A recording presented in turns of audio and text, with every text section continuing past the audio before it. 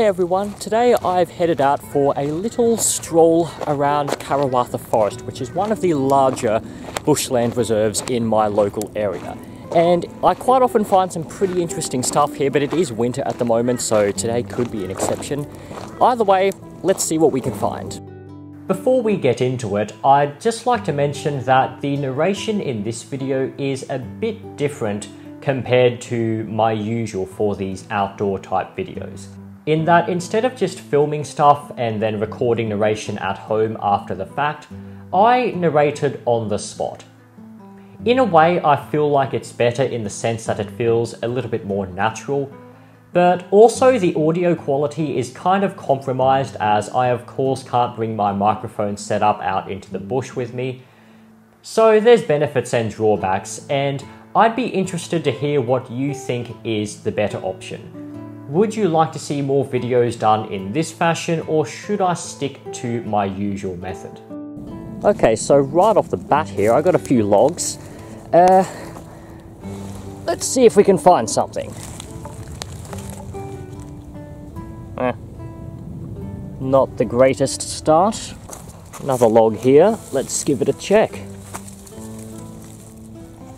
Oh, a bit hard to see, but here is some sort of terrestrial flatworm, so a member of the Platyhelminthes. Oh goodness, I love saying that name. I think like a lot of terrestrial flatworms, this species is probably a predator. Many of them feed on soft prey like slugs and earthworms, but sometimes they target arthropods like millipedes as well. Up ahead we've got a tree with some loose bark on it, and this can be a good place to find some cool stuff, especially huntsman, but you never know. Nothing at all apart from a caterpillar there.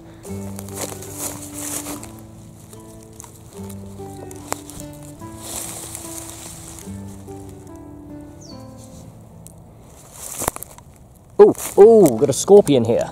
Hi. I have seen these a handful of times around Karawatha. So this is a Hormurus species, maybe Hormurus waigiensis, but I'm not entirely sure, so that's a pretty tentative guess. It's definitely best to stick with genus level for identifying this guy. Hello?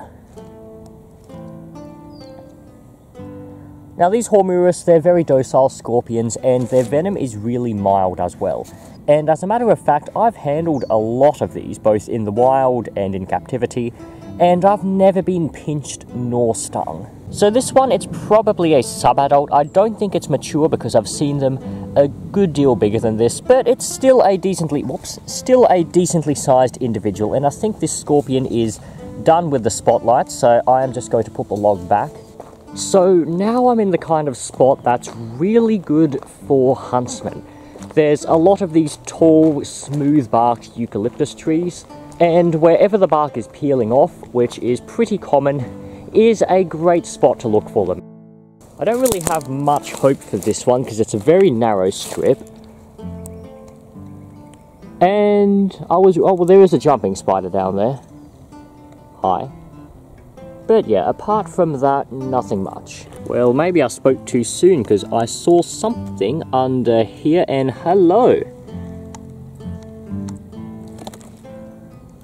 Someone's a little bit skittish. Hi. Okay, so this is another juvenile. It's Holconia immanis, which at this point has become something of a familiar face on this channel. Now, one of the ways I can tell what species it is because of that... Okay, if you're going to be... scorpion. There's a scorpion as well. Wow. I was having such a bad day with the bark, and then we get a 2-in-1. This is amazing. There you are. So what I was trying to say before you very disrespectfully decided to bolt was that this species can be readily distinguished by the presence of that bold black median stripe that runs partway down the abdomen. And on top of that, it's not visible at the moment from this angle, but there are pretty distinctive bands on the legs. Now, Holconia immanis is quite a big species. They get a lot bigger than this. I think the adults tend to live higher up because I only ever seem to find juveniles. Now that I've got her? I don't know, it's hard to tell at this size. now that I've got it out into the light, we can get a better look at this. Can that crow shut up? Now that we can have a better look at this huntsman, we can get a better look at her. What did I even just... Yes, thank you very much, Crow, for interrupting me. You've really messed up with my brain today, and now the spider's gone. Yeah, so this video is really going to plan, as we can see. Yeah, so at this point, I'm probably just going to film the spider while the extremely loud crow in the background provides all the background music I'll need.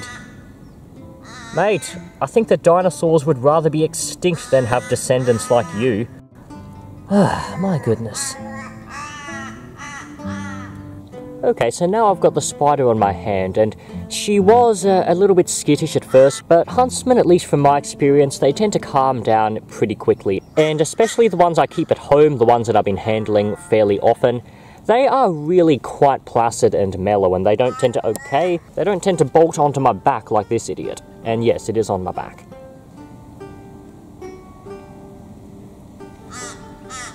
So I think at this point the huntsman has probably had enough of me, so I'm just going to let it go back onto the tree. And champ, I don't think it's very smart to be standing out in the open, especially seeing as... Yeah, there we go.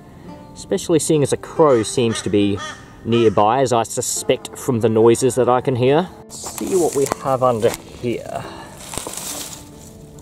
Oh, hello. Hello. Another scorpion. And this one looks quite a fair bit bigger than the last one. I'd say this one is an adult. Come on.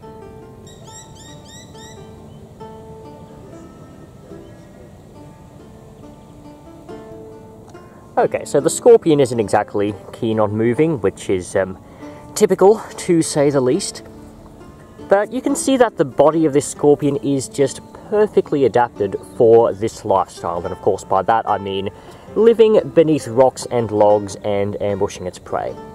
It's got a very flat body, so it can really squeeze into tight crevices. And those big, hard pincers at the front are every bit as good for defense as they are for offense. They can be effectively used as a shield to block the entrance of its burrow should something be attempting to attack it. That being said, while these scorpions are predominantly ambush predators, at night they may emerge from their shelters to actively hunt their prey, but they aren't quite as active in lifestyle as some other scorpions like the buthids and whatnot.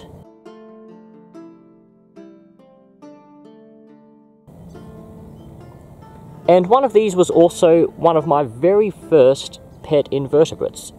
So seeing these guys is always a little bit nostalgic.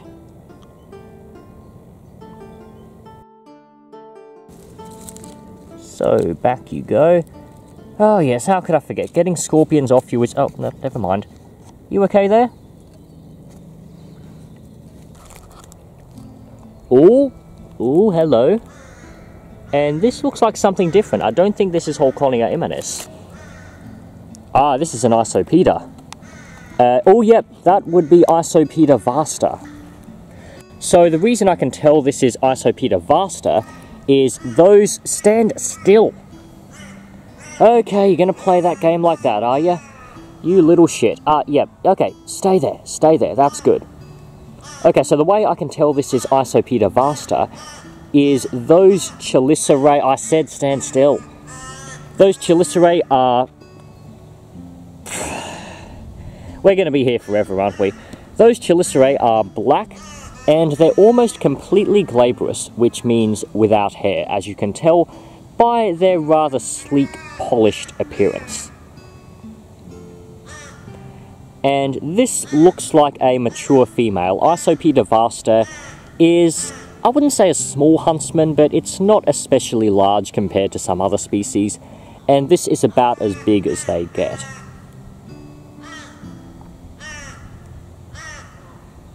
I've kept these a couple times before, and they're quite a fun species. They got one hell of a feeding response, so feeding time is always a treat. Anyway, I'm going to say goodbye to this little girl, and You know, much as I called her a little shit at the beginning, she was a lot more cooperative than the last one. Oh, okay, looks like I've loosened the bark. I guess I'll have to let her go somewhere else. Let me just smack you in the butt a few times so that you can get off here and get under that other piece of bark. Wow, your bum is very, very soft. Yeah, so please don't quote that one out of context. It sounds really, really creepy.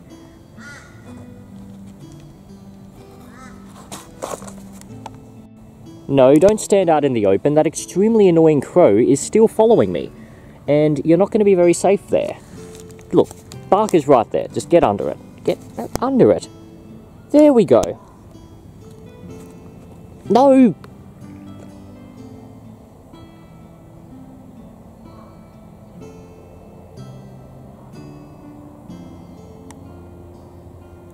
There we go. That wasn't too hard now, was it?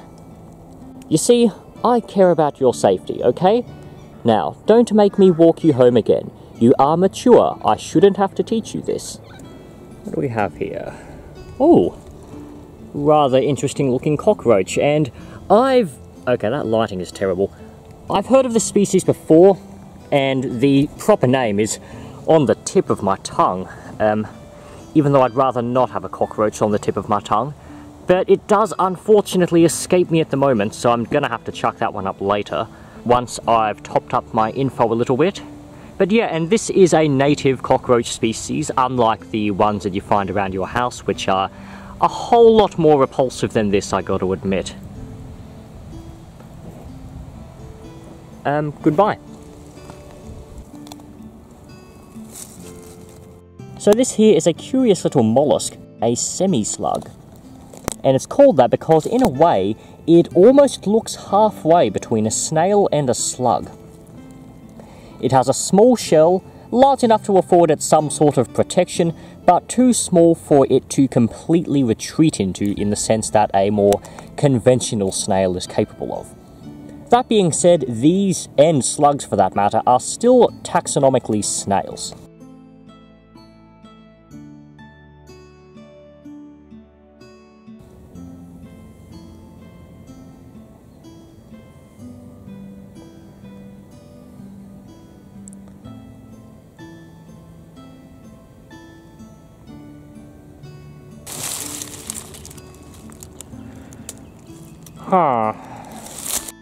Alright, I was just peeling some bark off a log, and this beauty who is playing hide and seek with me, and is both very good and very bad at it at the same time, fell out. It is, of course, another Holconia immanis, and even though I encounter these on quite a regular basis, they focused. Oh, bloody camera. They never get old, and you can see here just how effective their camouflage is. Their patterning is what's known as disruptive coloration, so it breaks up the shape of the spider and makes it quite difficult for its overall form to be distinguished against the backdrop, that is, unless of course it decides to move, which this idiot seems to be very, very fond of doing.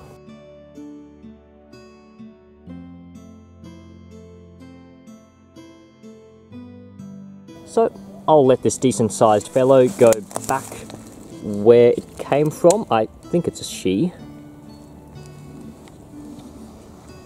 And off it goes. Okay, you might be tired of spiders at this point, and if you are tired of spiders, then why are you subscribed to this channel? But here is one of the largest wild Holconia immanis I've seen.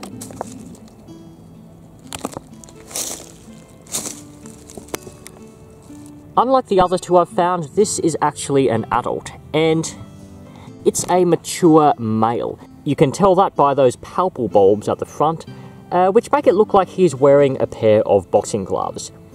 And he used... oh, those ants are going up my sleeve. This is going to be fun. And he uses those to... ow, they're biting me! Sorry, spider. I have some difficulties.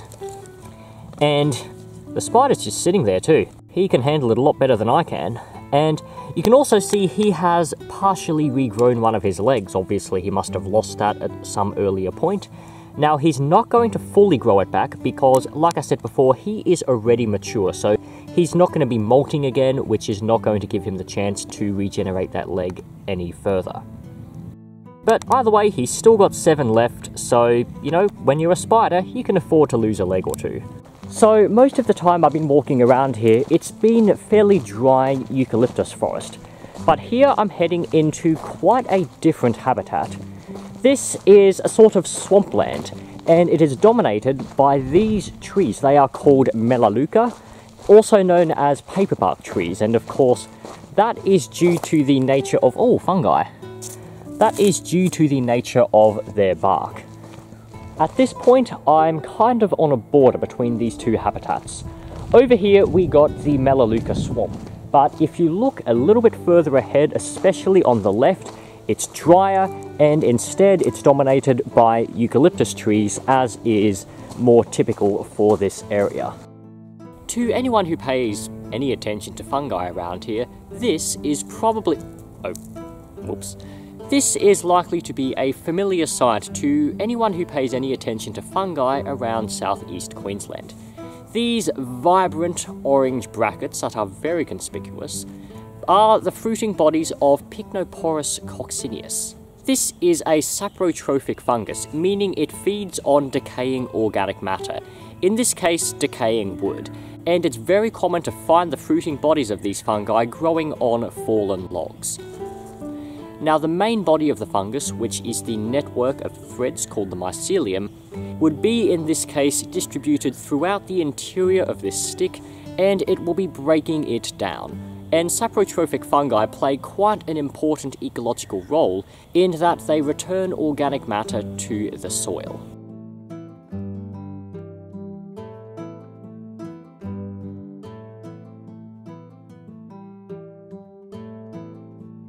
So that wraps this video up. I hope you found it enjoyable.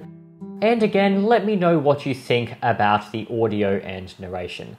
So if you like my content, then feel free to subscribe and check out some of my other uploads. Thank you very much for watching. That is it from me, and I shall see you again very soon.